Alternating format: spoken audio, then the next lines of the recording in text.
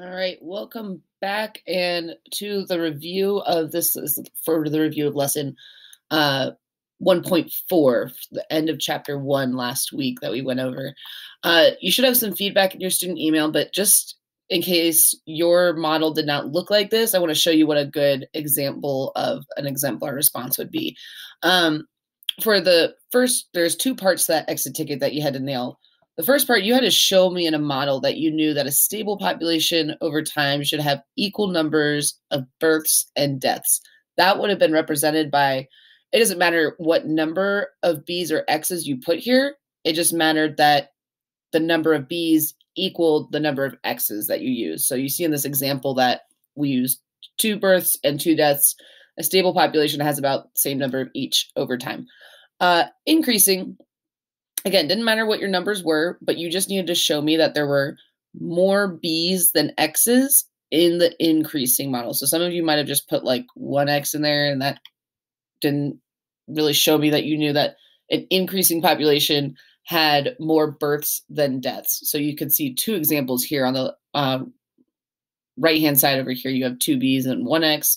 On the left-hand side, you have 3 B's, 2 X's. Either way, there's more births than deaths, and that would show that the population is increasing.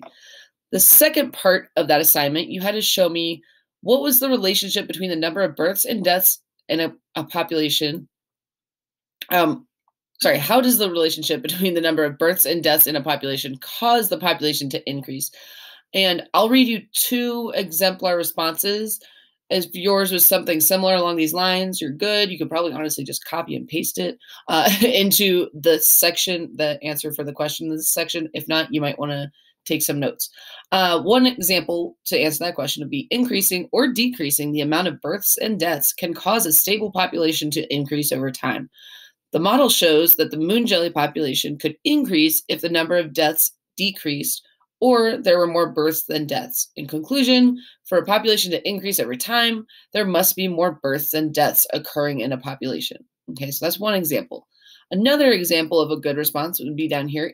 Increasing or decreasing the amount of births and deaths can cause a stable population to increase over time. The model shows that the moon jelly population could increase if the number of births increased, so there were more births than deaths. In conclusion, for a population to increase over time, there must be more births and deaths occurring in a population.